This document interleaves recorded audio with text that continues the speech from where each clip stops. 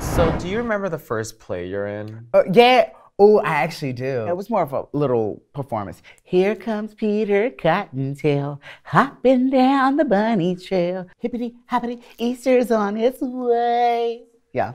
I've never had a drama class, to be honest. I don't remember it. But do you have a fantasy about what your drama teacher would be like? Mine would be a really cute man, and he would come in class every morning like, hello, everybody. How's everybody doing today? And we'll be like, okay, and what was that accent, honey? These ladies love drama. But do they love the dramatic arts? hi, you guys. It's Kimora Blac, and I'm here with Mariah Balenciaga. It's time to put these queens to the test. Are you ready to learn about the semiotics of various mimetic modes? Wait, what? Wait, what? Wait, what? Today's lesson is about the dramatic arts. We're gonna learn the basic building blocks of what helped us become the drama queens we are today. Drama theater. Thespianism. Are you a thespian? What is that? Someone who loves to roll around on the carpet. I don't think that's me. Wait. I'm not a carpet person. I feel like you're trying to say something, but I don't really know. Do you prefer hardwood floors? I prefer granite. So you like it rock hard? Wait, I think this is a setup. It is. It's, oh my God. I like hard. It's time for a pop quiz. Pop quiz. What was the name of Shakespeare's playhouse? A. The Dominion Theatre. B. The Palace Theatre. C. The Novello Theatre. D. The Globe Theatre. Palace. D. Globe. Palace. Back when he did things. Like the first year there? Oh my God, I went right by it one day, I think. No, you did not. It's not in America. No, isn't it in London? No. No, it's in like the Renaissance land. Okay, I feel like it's the Dominion. I will say Dominion. Or Palace. But I don't think they said the word palace back then. So I'm gonna say Dominion. The correct answer is D. The Globe Theatre. Oh no, I was right the first time. I hate you. I'm sorry, I don't hate you. According to the musical Rent, how many minutes are there in a year? 325,600 minutes. What she said. Close. You are off by 200,000. 300!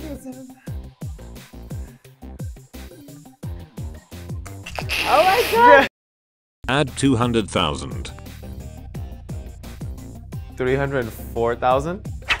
Is that even a number? I don't know what I said. It's a number because it's, okay. Is 304,000 a number? Hold on, shoot, you're distracting me, girl. Hold on, I've never watched Rent, so I don't know. Add 200,000. Oh. 528,000 something minutes.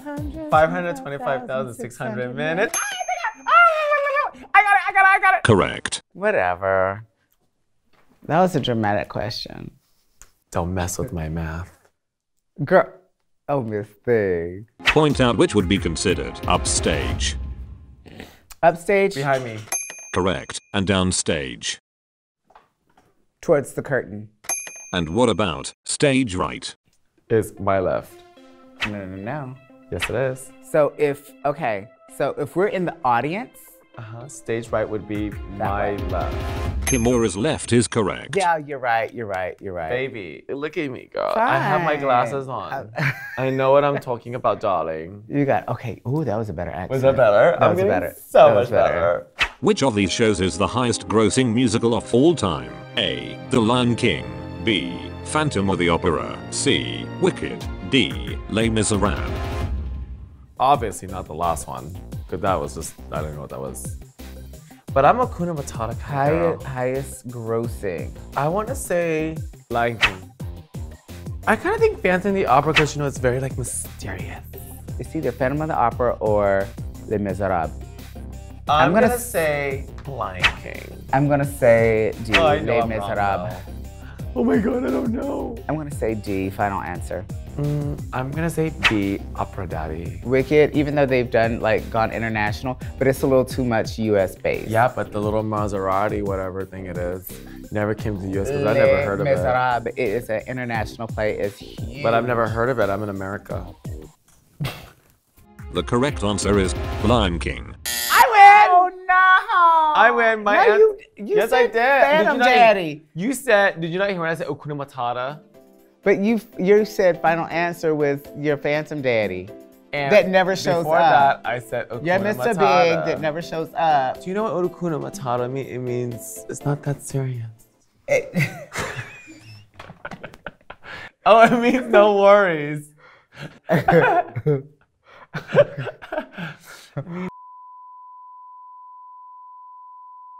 They can't air that because you're humming it. True or false? Mime was originated by the Greeks. Aren't mimes like the blow up stuff? Oh yes, it is by Greece because they're so cute. Like, and everything in Greece is cute. I would say yes. They are in Greece. They have like the black. They have like the striped shirt, the cute little Greece hat, and they're always in front of like the place where the horses kill people.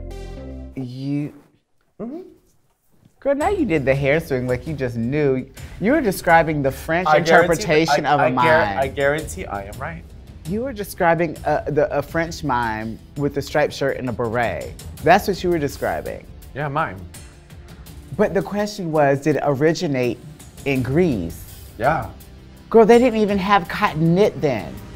Why you get mad at me, But you were describing. Why you get mad? You were describing a black and white cotton knit striped shirt. I say true. It's from Greece. I say false. The correct answer is true. No, get away from me. It's out of frame. Sorry, they can't see the cake. Which of these shows was not inspired by true events? A. Chicago. B. Evita. C. The Sound of Music. D. West Side Story. Evita. Because Sound of Music was like they live on the plains and they're singing, right? That's true. And then Chicago's very like dapper, like that's true. And then the last one was West Side Story. That's true every day. I do that every day. Chicago. Evita is my final answer. The correct answer is West Side Story. Oh no. But that story happens every day. Yeah. It's based on Romeo and Juliet. Oh. Yeah, but I'm Juliet. Activity time! We're gonna do a little acting exercise. Ooh. I'm down. Kimora performed Juliet's monologue as a stressed-out valley girl who maxed out her credit cards and her phone just died. Okay. Wait, when do I start? Now. Oh, Romeo. Romeo. Wherefore art thou, Romeo? Deny thy father and refuse thy name, or if thou wilt not be but sworn by love, and I'll no longer be a Capulet. You fail. Did I look stressed out? You stressed me out. that was very traumatic for me. Okay. So what is my inspiration? What is my... Mariah performed Juliet's monologue as a vivacious bus driver who can't wait to get home and watch a marathon of Dallas. Ooh, oh Romeo, wherefore art thou, Romeo? Ooh, deny thy father and refuse thy name? Or if thou wilt not, but be sworn my love, and I'll no longer be a Capulet.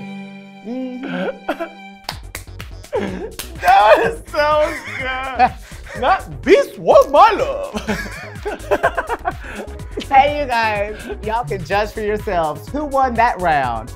Miss Kimora Blac being Valley Girl or me being the sassy bus driver?